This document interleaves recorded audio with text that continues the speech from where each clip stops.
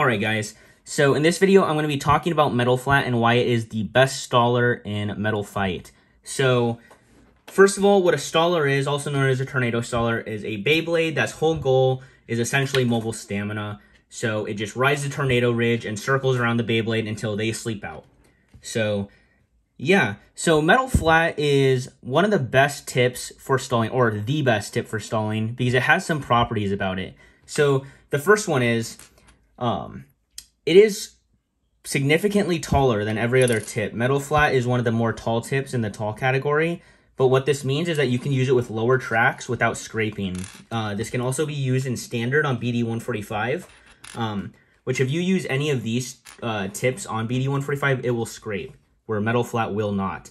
A misconception that there is about Metal Flat is that since it's metal, there's actually less friction. That's not true. Metal Flat actually has better friction than these plastic tips, meaning it can take hits a little bit better, and it also grips the ridge better. And thanks to its shape, it grabs the ridge a lot better than everything else. So we have Flat, which is pretty basic. You basically use it if you have literally nothing else. Then you have Circle Flat. Now, Circle Flat is essentially just Wide Flat, so I'll talk about both these at the same time. So, Circle Flat and Wide Flat, some people use. Circle Flat has better LAD, the best LAD out of all of these tips, which is why it's used on some gravity combos. But one of the issues with Circle Flat is it's hard to flower, and then it has an issue where it can self-KO as well. And as you can see, Wide Flat also has these little notches. Metal Flat doesn't have that, but that actually can hurt the stall. But this technically has a little bit more LAD than Metal Flat, and it's faster. But guys, faster doesn't always mean better. Metal Flat's going to have more stamina than this, and it's going to be able to take a hit better. So just launch better, I guess. But yeah, that's Wide Flat. Then you have Whole Flat. Now, a lot of people do actually like Whole Flat. Cake used it in one of his tournaments recently. The issue with Whole Flat is, as you can see on this one, since the plastic is so thin, they get damaged pretty quickly. And to have a good stall with Whole Flat, you really need a good conditioned one. So they wear really fast.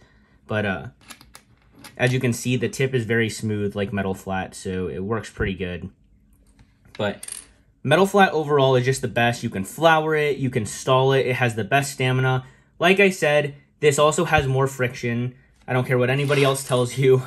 Metal has more friction with the stadium than the plastic tips. It's just how it is. So yeah, I generally use Metal Flat on Bakushin, as you guys might know me if you've watched my channel.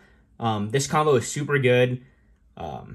This is a tornado staller, but it also has really good defense. So it can tank hits from attack types and then also outstall defense types. So right now I will give a quick demonstration of it actually outstalling something. Alright guys, so this isn't a very good stall, but we have Bakushin Leon RSF in the middle versus Bakushin on Metal Flat. And as you can see, it's doing its job outstalling it. Before even making contact, it's going to sleep it out and the match is going to be over. And that's how it will generally go with anything using full rubber tip.